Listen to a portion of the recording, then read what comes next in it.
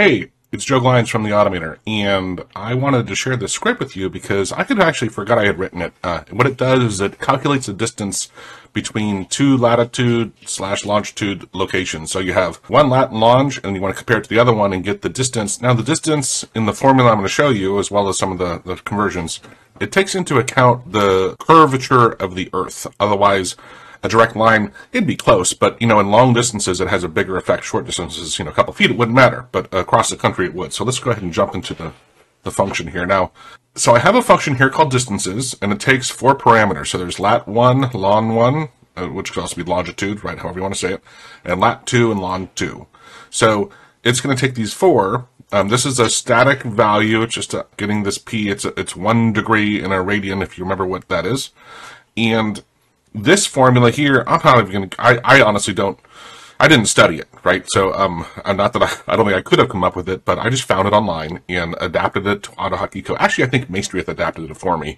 We were working on it one day and we were trying to calculate distances between things, to get an idea of where things are. And we came up with this.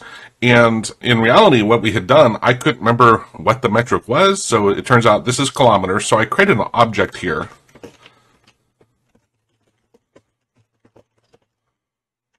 This is just to store it, so we can return more than one result. Here, we take this formula and dump it into kilometers, and then what I did was I said, hey, let's just look up, okay, how do you convert kilometers to meters? Okay, it's we need to multiply it by 1,000, so that'll give us the distance of meters. What about miles? I based them off of the kilometers because I've already calculated that, so I just looked up what the formula is for each of these things, and it returns the dist, which is this object, and that's going to store it here in distance. So First, let's do a message box. You know what? I don't want... Let's just call it D. D. There we go. So D, and then dot, and here we're going to say, let's do kilometers to start. All right, I'm just going to copy and paste because I'm lazy. So I'm going to launch this and run it. So that is 3,536.60 kilometers. Now, what if we want miles?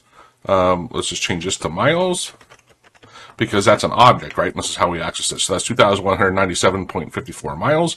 Now, in another tool I have, I took these latitudes and longitudes. Let's grab this. I took this latitude and longitude, and so this is basically LA to Orlando, I believe it was. And you can probably, if we looked at it, we would see these are the lat and longitude of each place. And look, this is 2,180. 2,197.5. Hey, you know what? That's good enough for me. So that's how you would use this, right? Now, if you had Maestrieth's function, M function, we can just look at it all. So I'm going to say M. The M, of course, is in my library.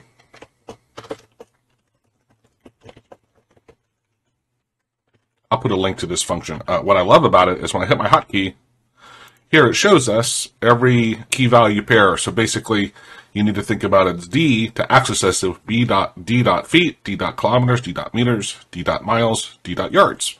And so this is a great thing. If you happen to have 2 latitudes and longitudes that you're trying to compare, this is a great, easy way, fairly accurate, that you should be able to calculate that distance. Cheers.